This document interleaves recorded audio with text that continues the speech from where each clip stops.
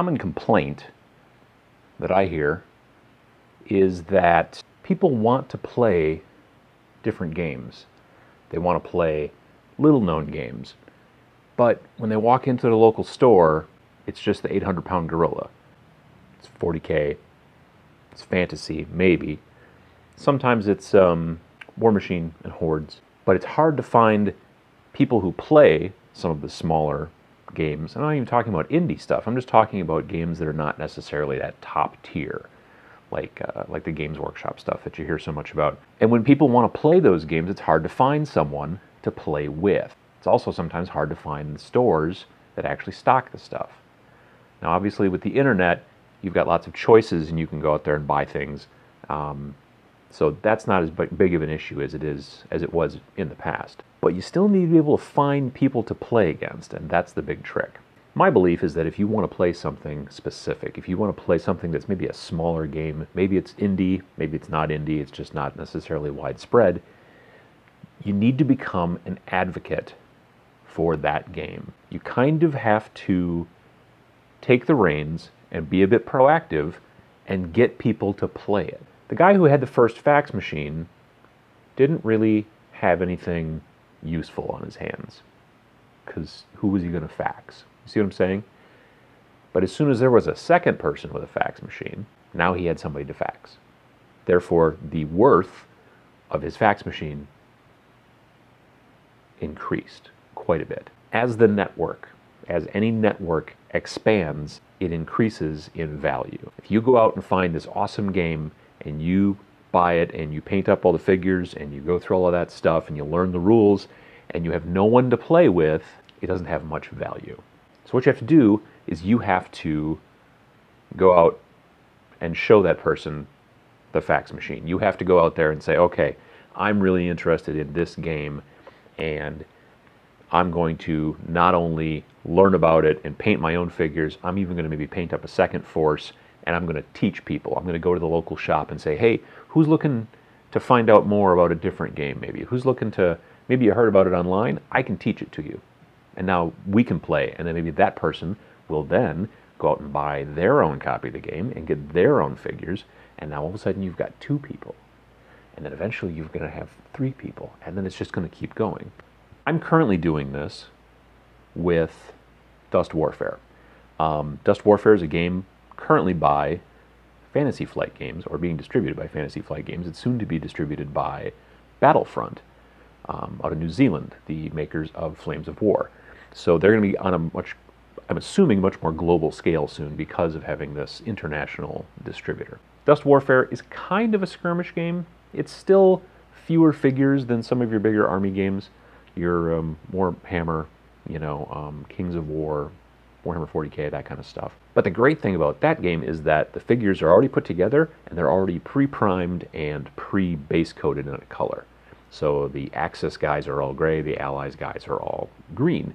So trying to get newer people into it is great because they don't have to then learn about as much of the craft if they don't want to. They don't have to put the things together. They don't have to shave off the mold lines, all that jazz. But it's still a game that people are going to want to learn. It's very difficult for a lot of people, myself included, honestly, to sit down, read a book, and then start playing that game. More often than not, I find I have to stumble through the first game after reading the book, or stumble through the first couple of games. And then every time I go back and I read the book, everything makes a lot more sense to me once I've gone that point. But you have to make those first couple of steps. If somebody can teach you the game who knows it already, you are much more likely to keep continuing forward in that situation. You have to become an advocate, and you have to take the reins a bit if you want people to start playing a specific game in your local area. You will hear sometimes online, oh, at our local store, Malifaux is really super popular and we've got tons of players all the time. That didn't just happen, generally. Normally, some sort of instigator comes along and says, hey, I found out about this really cool new game and we should all start playing it. I've got 2 small forces here. I'll play one, you play the other, and then I'll show you how the game works. When that kind of stuff happens, all of a sudden, a group of people playing that game, a community, can crop up pretty much almost overnight. It's easier if it's a skirmish game, honestly. This is the box for the Von Schill crew for Malifaux, and it is for the Outcast faction. This is the entire starter.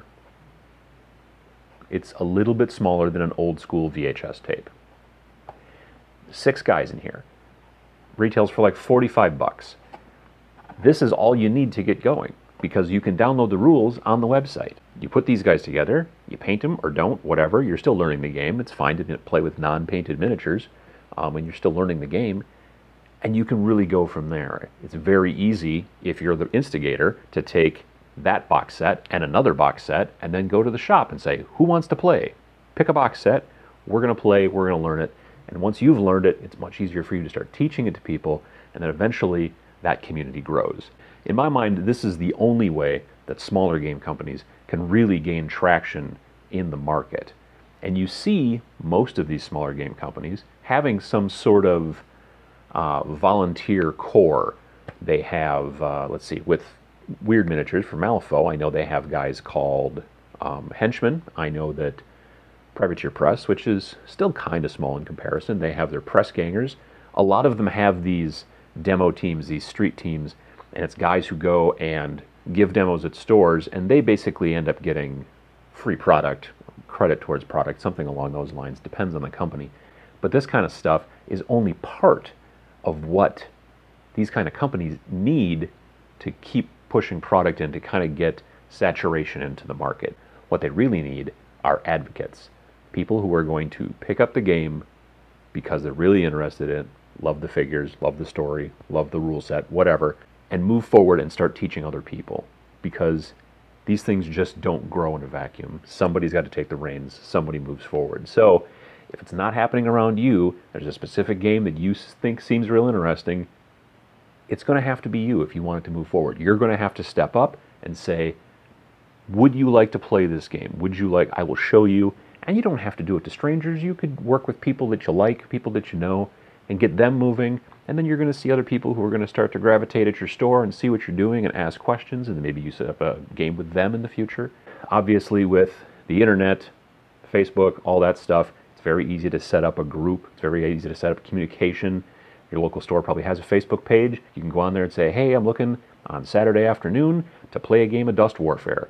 Who's interested in giving it a try? That's all you got to do. This upcoming Sunday, I'm running a game of Dust Warfare for a guy I know, and he's already got some figures because he's a painter and likes to paint, and he thinks they're cool looking figures, but eventually this will probably become something that he might do more of, and then that's going to be 3 or 4 guys that I know at the shop who I've kind of gotten into it, and hopefully it'll keep growing, and eventually maybe we'll even have a tournament. Who knows? But the fact is, when you're the only player in a game, you're not going to have much fun. So you have to move it forward. You have to become an advocate and get other people to play these games.